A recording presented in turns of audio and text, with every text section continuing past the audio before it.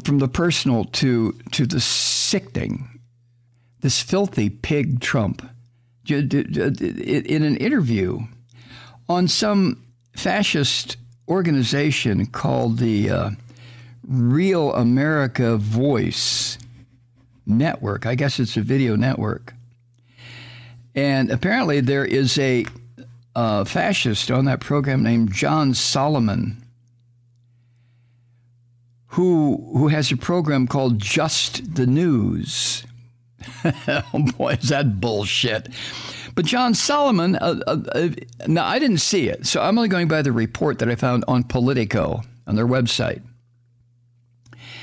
And this John Solomon was interviewing the filthy pig Trump. And in that interview, Trump called on Putin in the middle of this fucking genocide and the slaughter and the focus of the world on what Putin is doing. Trump calls on Putin to release information regarding alleged dealings between Eastern European oligarchs and Hunter Biden. This fucking Trump, I mean, is there anything that would distract him from his own fucked up mental attitude, his own worldview? Oh, they stole my election. Oh, Hunter Biden. Hey, asshole, the world is dissolving in front. Hunter Biden. I mean, it's just an obscenity, this fucking guy. And sitting with these neo-fascists on this TV network, whatever it is, and making his claims about Hunter Biden, Trump went back to shit that was put out weeks before the 2020 election. And that was this bullshit investigation, quote, by fascists in the U.S. Senate, so-called Republicans, into the Bidens, which showed nothing. Do you remember that? Big deal. Oh, my God. The Senate Republicans have been working on this investigation into the Biden family, specifically Hunter Biden, to show what a gangster he is and what a gangster Joe Biden is, yada, yada, yada, yada. And for those reasons, you must vote for Donald Trump for another 4 years to totally fuck up America. And of course, the American public didn't go along with it. But when the report was released, there was no there. But how quickly we forget this shit, see? How quickly we forget it. So the Orange Vomit has repeatedly promoted these bullshit claims of foreign business dealings by Hunter Biden. Specifically,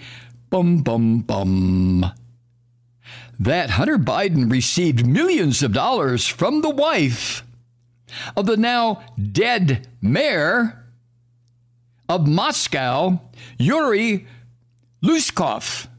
Yes, you didn't know?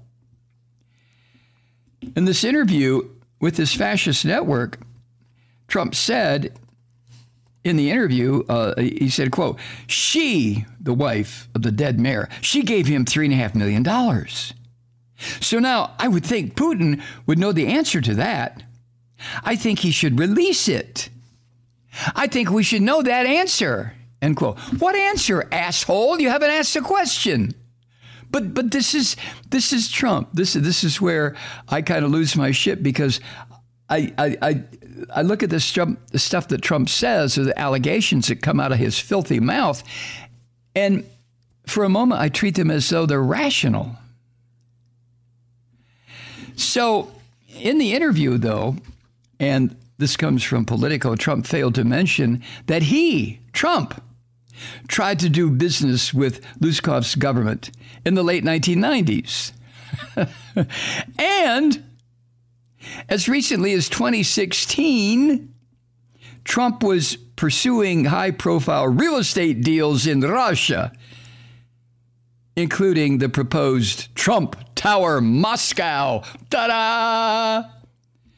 But no, he says to these two dumb fucks on this toy television network, the Real America's Voice Network. What the fuck? Where do they come up with these titles? Like the Onan channel, One America News, One America Up Your Ass, or Real America's Voice Network. Oh, come on. But anyway, I digress. So somebody in the Biden White House declined to comment on Trump's remarks on this bullshit TV show. Hunter Biden revealed in 2020 that the U.S. Attorney's Office in Delaware was investigating his tax affairs. And Politico also reported at the time that the Securities Fraud Division in the Southern District of New York had taken apart Hunter Biden's finances to see how much corruption they could find. Boop, boop, boo. The Wall Street Journal reported this Monday that the federal tax investigation into Hunter Biden is gaining momentum, with prosecutors in Delaware seeking information and grand jury testimony in recent weeks. Which has nothing, maybe Hunter Biden cheated like a motherfucker on his taxes. But what's that got to do with Putin and the dead mayor of Moscow? Oh, well, the dead mayor's wife. Now, this is, Trump's bullshit that he spewed on this toy network the other day was certainly not the first time that he suggested or demanded that foreign governments intervene to damage his domestic political rivals, most notably the Bidens. And if you remember in 2016, when Trump publicly asked the fascist in Russia to get the emails from the private email server that Hillary Clinton used during her tenure as Secretary of State. And in 2019, the House of Representatives impeached Trump for withholding crucial military aid from Ukraine, from President Zelensky, unless Zelensky responded to this filthy son of a bitch's blackmail. So this new demand from this horrible fucking subhuman Donald Trump to Putin raises the specter of those scandals as the Russian president, who, honest to God, Donald Trump, you dumb fuck, he has more on his mind with his 5-week-long ass-kicking he's getting and murder he's committing in Ukraine than to worry about your goddamn political career, Trump. And remember, it was Trump who described what Putin did with his invasion of Ukraine as Trump's word, genius and savvy. And just last month, when the invasion occurred, and the Orange Vomit argued that Joe Biden was, quote, almost giving Putin an incentive to deploy nuclear weapons. I mean, when I call for the removal, or when Biden calls for the removal of Putin in whatever way you want to interpret removal, that is exactly down to the last syllable exactly what I think about Trump. His removal. So whatever, and of course, nobody's going to say, well, Malloy, you better walk that back. That sounds vaguely threatening. Or like they told Biden, well, that sounds like you're advocating a regime change. Oh, God help us. Let's not do that. In the wonderful world of geopolitical bullshit, the leader of the United States is not to suggest that a murderous son of a bitch named Vladimir Putin, for God's sake, should be removed from office. No, you're not supposed to do that. Hi, Truth Seekers. Mike Malloy here. As you know, we've switched formats and are now broadcast exclusively on the Progressive Voices Network.